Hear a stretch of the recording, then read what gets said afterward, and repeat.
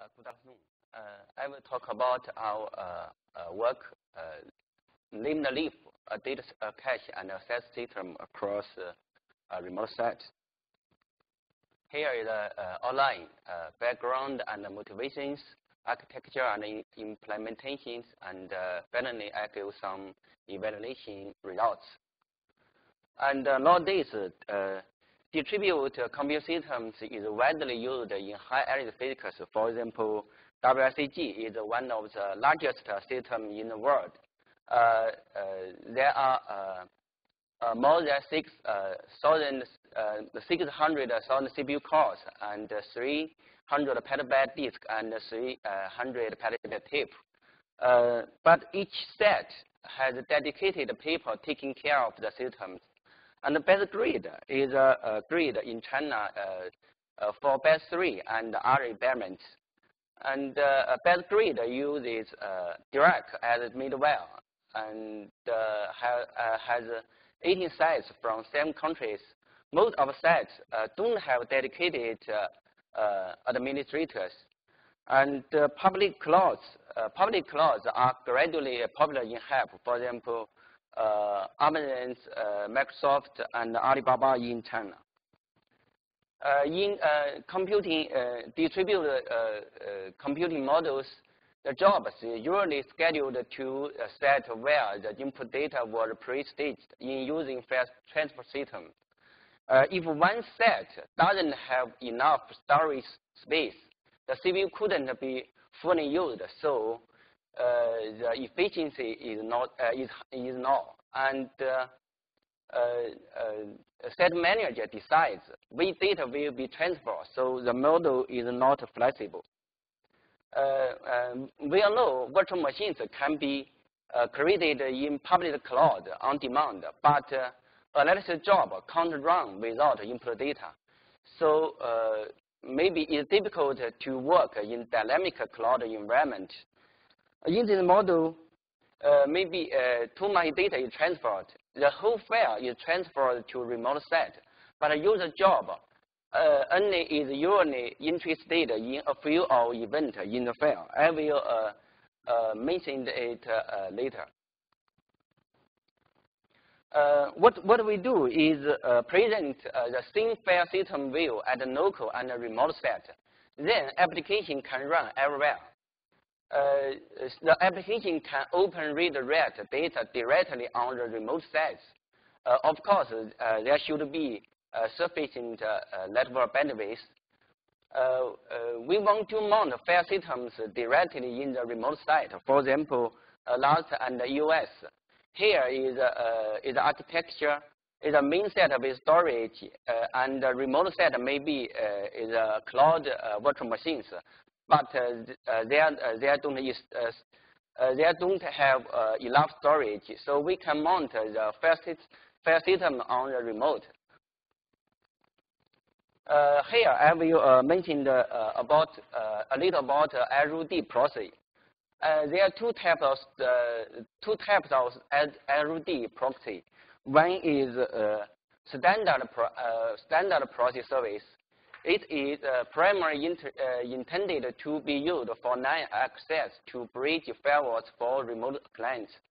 Another type is disk cache proxy. It is intended to prove when access, as it is able to cache file or part of file on disk at a remote location. And we can use RUDFS to mount the file systems.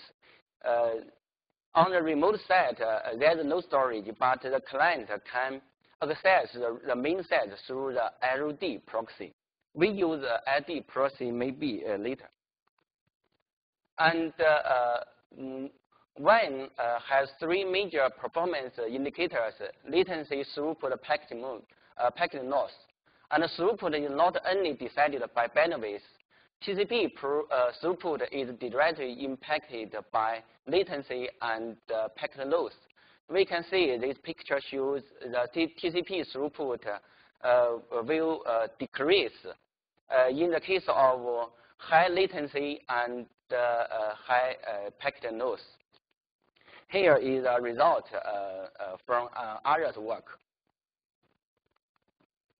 And because of, the file systems use work over wine, so the performance is impacted by the wine performance.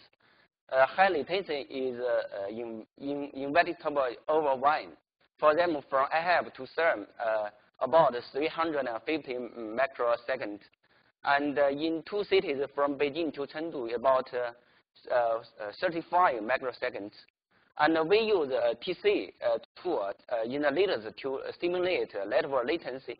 We can see the performance is decreased as latency becomes higher. Here is a result of last. In the case of 100 microseconds, the performance is decreased by 97%. Here is US file systems. In the case of 100 microseconds, and the performance is decreased by 99. So we can see in the high latency, this file system doesn't work. And our vision includes these points. Same file systems view at the local and the remote sites. Good access speed over wine. Client requests are served as soon as one small fraction of files is available before one whole file is fully downloaded. And it is portable, compatible, and scalable, and secure and reliable. Our solution includes full metadata synchronization from main set periodically, and data transfer technology, for example, including multi-stream, trunk, long block, and so on. And use HTTP protocol to go through firewalls, and use ROD framework and fuse to mount file systems. Here, the architecture, there are three main components in the systems: Transfer D, Cache D, and ROD client plugin. Transfer D transfer data from the main site and the remote site.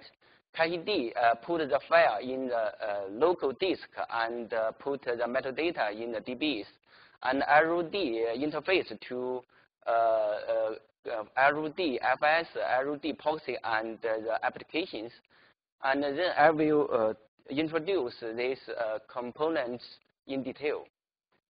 Transfer, there are two components, Transfer D and the client library. Transfer D is a daemon running at the main site, and the client library is called by Cache D. Transfer D is based on Tornado web framework. This is a Python web framework and a synchronous network library. It supports non-blocking network IOs, suitable for long-pulling WebSockets, long-lived connection. If file transfer service receives a request, it will download or upload data using multi-stream in parallel. And the client routines have these parameters, file paths, file operations, mode offset, like file systems. And it is easy to go through firewall using HTTP protocols because usually client doesn't have public IP behind the firewall. And Cache D, there are three components: Cache D, DB, client. Cache D is a daemon running at a remote site. DB stores file metadata and bitmap. And the client called by ROD client plugin. The Cache D will get all entries periodically from main set once the exported file system is defined. And the DB supports MySQL and RAM cloud currently. Cache D creates an empty file on a local disk once it receives the open request from the client. And the Cache D gets a fixed size block, currently 1 megabyte from offset, specified by read operations. And the Cache D put the whole file in local disk, then upload it to the main set later in case of read operation. Here is the open and read workflow. If a client opens a file, then the Cache D checks if it exists in cache. If yes, and return open it and return FD. If no, create an empty file in the local disk and and return FD. If the client read a file, it first CAT firstly check if it exists in cache. If yes, and read the block and return the buffer. If the file is not, if the block is not in the cache, and the CAT will get fixed that block and modify the bitmap, then return the buffer. Here the write workflow. If the client open a file for write or create, firstly the CAT check if it exists in main set. Here is the main set, and if yes, and return ER number, because the CAT doesn't allow to modify existing file in remote set. If the file is not in main set, and the CAT create entry in main set, and then check if it is successful. If yes, and return FD. If no, and return ER number.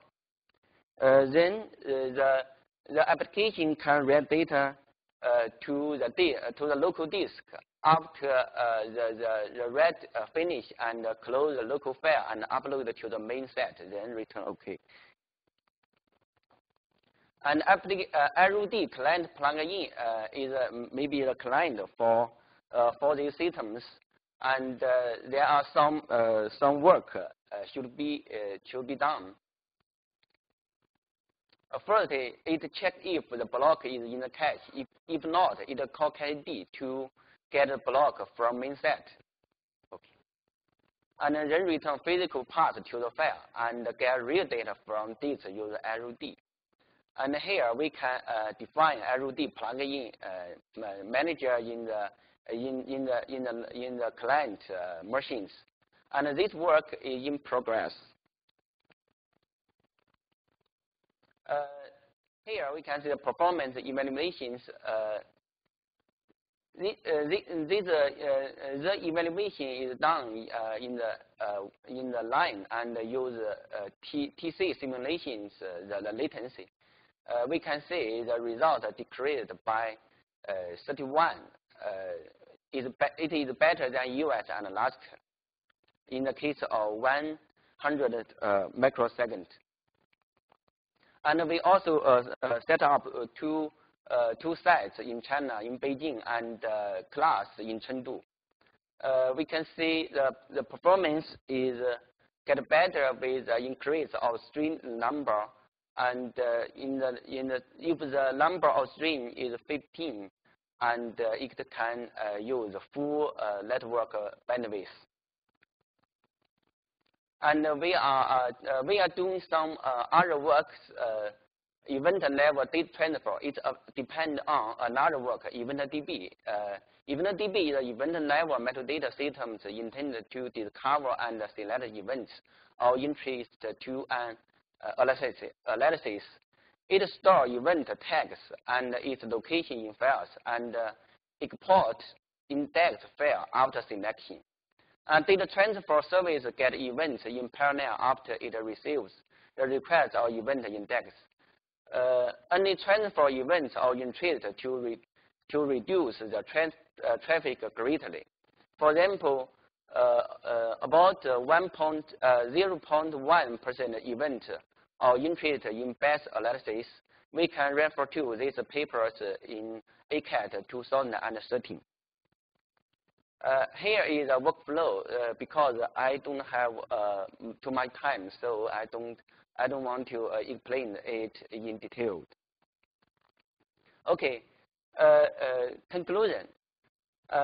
Distributed computing such as grid and cloud is widely used in high-energy physics field, and access data directly from remote set on demand will bring more flexibility. Leaf is an extension of main storage systems, which aims at improving data access performance over time. And it is implemented as a RUD plugin, supporting most of HAB applications transparently. And we are adding new functions, for example, HTTP2 support, event level transfer, and so on. Okay, that's all. Thank you.